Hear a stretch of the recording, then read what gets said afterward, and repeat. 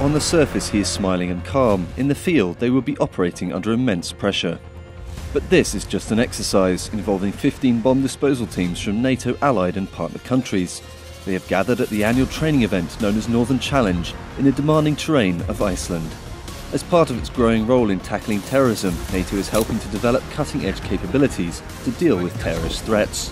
In this exercise, this includes facing real bombs made on site. To reflect the real-life terror threat these soldiers might face, these scenarios are designed to be as realistic as possible. There's a lot of learning to be done. One nation, although we're both achieving the same aim, the route we go to get to the solution in a particular task might be completely different.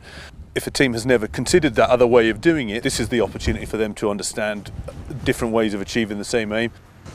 The on-site bomb-making facilities prepare the bombs for the exercises, while ordnance disposal operatives wear suits weighing upwards of 30 kilograms.